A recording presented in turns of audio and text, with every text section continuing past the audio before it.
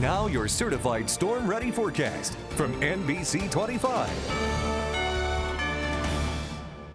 Welcome back. Hope you had a good Wednesday. Temperatures not too bad today. We expected them to fall off into the upper teens to near 20. Instead, they pretty much stayed steady. Here's a live look outside right now at our Skycam over downtown Saginaw, and you can see we're even breaking out into a little bit of clear sky, a bit of sunshine as we wrap up your Wednesday.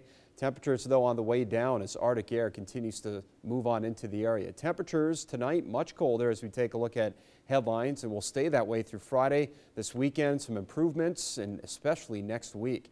In terms of cloud cover, our model keeps us overcast tonight. I think we'll have a few breaks out there, though, and especially over the course of the day tomorrow, I think we'll have more clearing than what our model is suggesting. Instead of overcast, I think we'll be partly sunny over the course of the day on your Thursday. And then Friday morning, we clear out completely. That will allow temperatures to perhaps plummet even further on your Friday morning, and with winds out of the northwest, we'll see wind chills probably 5 to 10 degrees colder than what you see on the thermometer. 5 o'clock Friday afternoon, a few clouds try to increase from the west. And then as we zoom on in and take a look at those wind chills, as I mentioned, they're going to be much colder tonight, down to around 10 degrees below zero.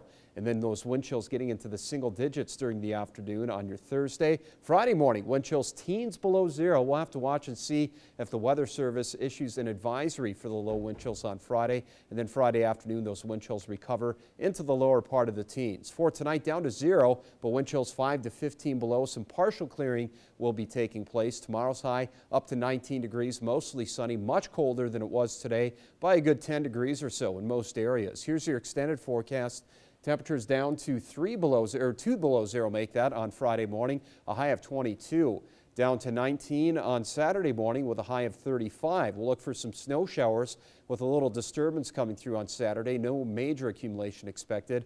24 degrees on Sunday morning, a high of 36. And then on Sunday night, another weak disturbance brings a little more light snow, but look at the warm-up coming next week. 39 degrees, partly sunny on Monday, and partly cloudy skies Tuesday and Wednesday with highs in the mid to upper 40s, if you can believe that, and those lows barely dropping below freezing on Tuesday night. So just bundle up the next couple of days and hang on, because the warmth, relatively speaking, is coming. Sadie?